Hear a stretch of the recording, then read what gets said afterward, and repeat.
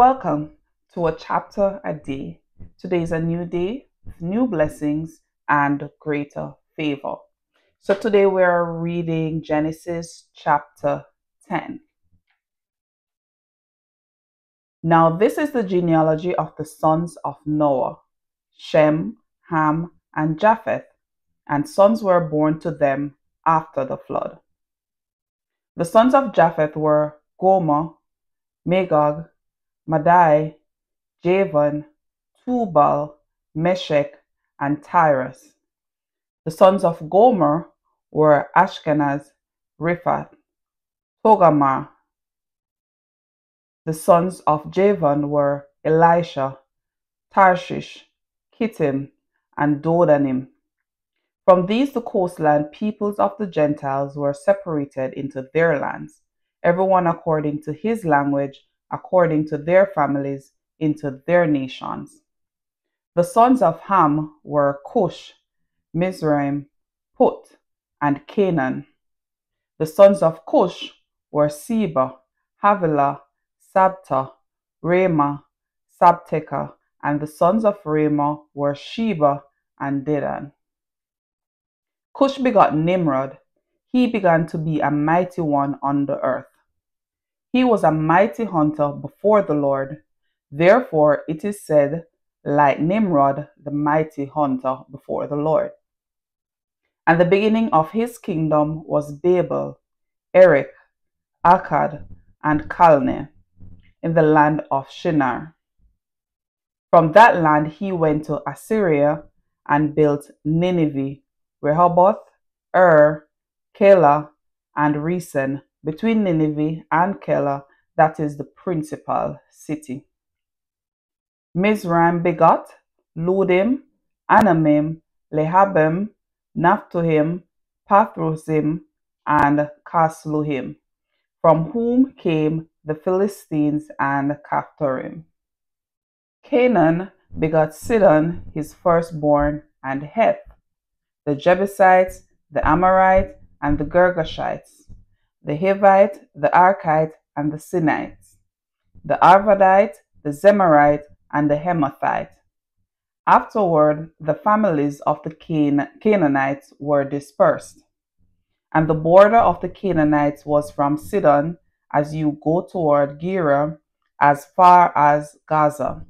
Then as you go toward Sodom, Gomorrah, Admah, and Zeboim, as far as Lasha. These were the sons of Ham, according to their families, according to their languages, in their lands and in their nations. And the children were born also to Shem, the father of all the children of Eber, the brother of Japheth, the elder. The sons of Shem were Elam, Ashur, Arphaxad, Lud, and Aram. The sons of Aram were Uz, Hul, Gether, and Mash. Arphaxad begot Salah, Salah begot Eber. To Eber were born two sons. The name of one was Peleg, for in his days the earth was divided, and his brother's name was Joktan.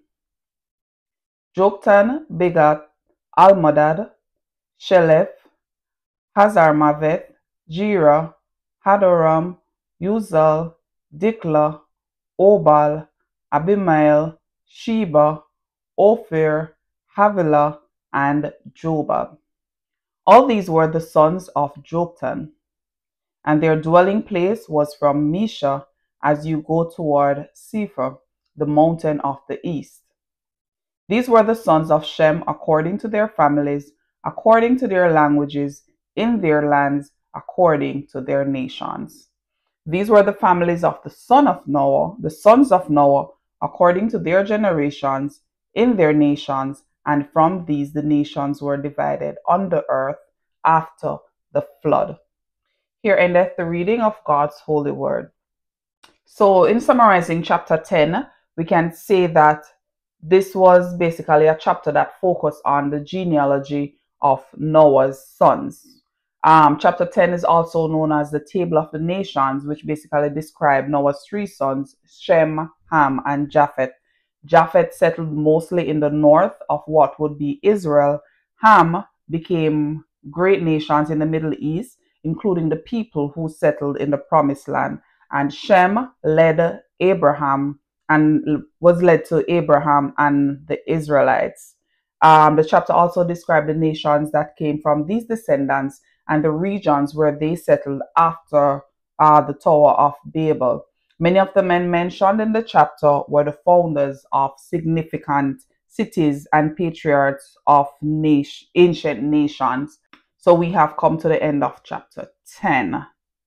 Thank you guys for watching again, and I'll see you tomorrow with Genesis chapter 11.